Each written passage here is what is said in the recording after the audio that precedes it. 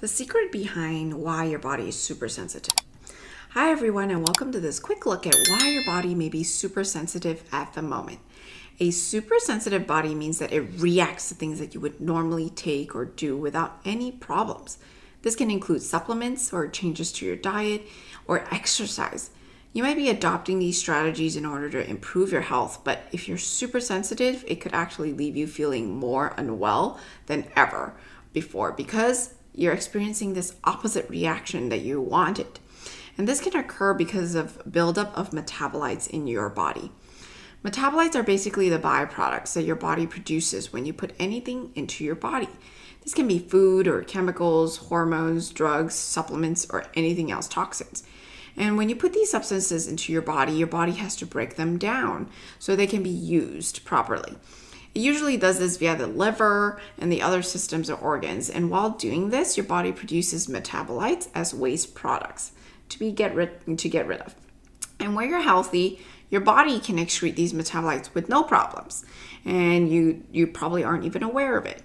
But if you have a sluggish liver, or you have adrenal fatigue, or issues with your detox circuit and your extracellular matrix, then these metabolites can start to build up in your body. And this can cause symptoms like brain fog, diarrhea, constipation, insomnia, and joint pain. Most metabolites that are produced by your body are usually harmless or inert, but around 1% of them are reactive, which means your body doesn't like them. And when these metabolites are created, your body triggers inflammation to try to get them out. But to do this, your adrenal glands, your liver, your immune system, and your extracellular matrix need to be functioning properly.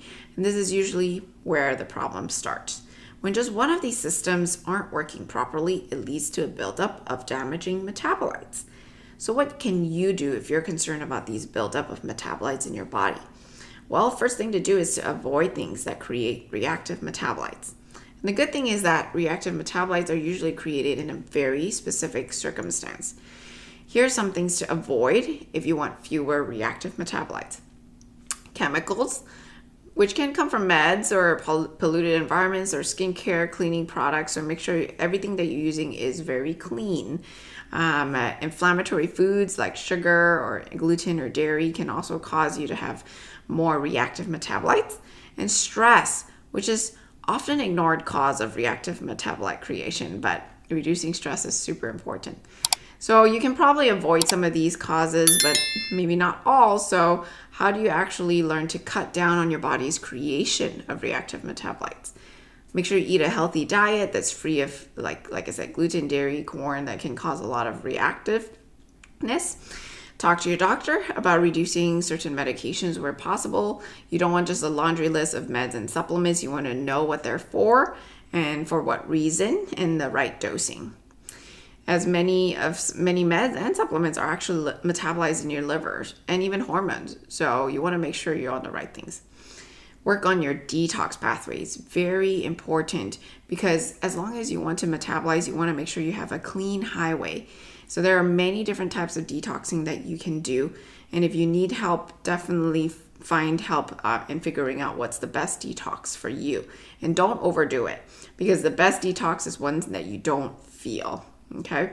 If you're feeling that detox reaction, that might already be too much and too stressful on your body.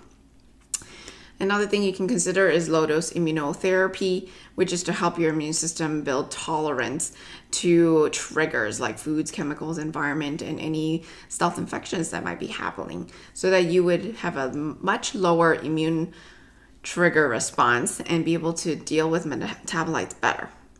So that's what we have today about the secret behind why your body is super sensitive. Hope you got something helpful from what we learned and shared. And if you would like to hear more great tips, make sure to click subscribe and like and share this video so that other people who are dealing with this can improve their health. We are here to empower you to take control of your health.